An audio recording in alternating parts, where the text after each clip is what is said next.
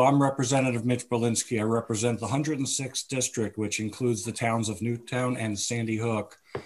I intend to be brief today out of consideration of the many members of the public whose stories absolutely must be heard today and tomorrow and the after day. My more detailed testimony will be submitted online.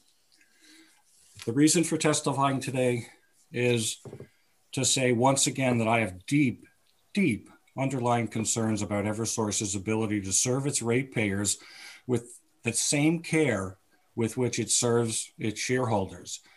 The response that we saw during Tropical Storm Isaias was deplorable. We here in Western Connecticut sat for 3 full days before we even saw our first truck. And I'm not certain when they thought they were coming, but it took phone calls from our first selectman, Dan Rosenthal, and me to have Governor Lamont personally, intervene and send 1,000 crews to Western Connecticut to take care of the surrounding towns, not just my own town. And I'm grateful then, and I'm still grateful to the governor for taking that action, because we were really in the dark, just like the Attorney General said. And in the dark was so much more than just having a blackout, because we had no information from these people at Eversource. And the information that was being fed through our emergency services department here in Newtown, none of it was actually correct. So while we thought they were going to be working on certain things in high priority areas that our town was aware of, they showed up in different places when they did show up. So complete and utter breakdown of the response communication. And I still remain to this day flabbergasted by the management of Eversource and their indifference to the fact that people were out here in the dark suffering. I called for in the past the resignation, or at least the very close examination of their CEO, who went into a bunker called the War Room and was not heard from until after the lights came back on.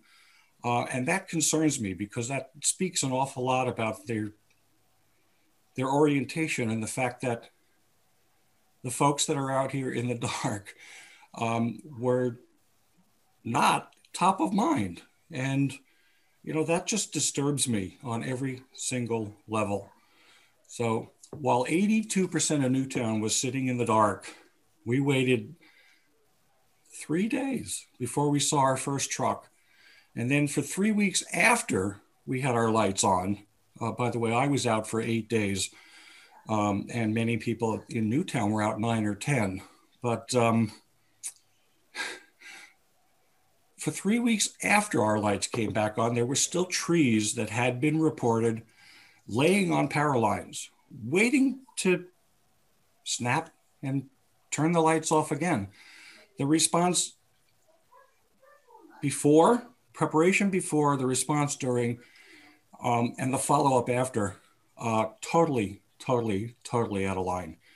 And I'm calling on PURA to step up its game as well, because your ability to approach regulating this monopoly in a way that makes them accountable, I don't know if we can make them care, but they have to be accountable if we're going to entrust them with a monopoly of electrical supply to our homes.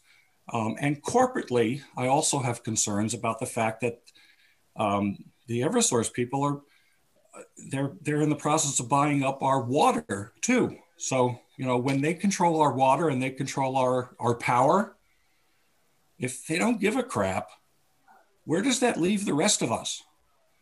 So I thank you for the opportunity to express my concerns, my community's concerns, and to all the members of PURA, we're really counting on you to step up too. Thank you.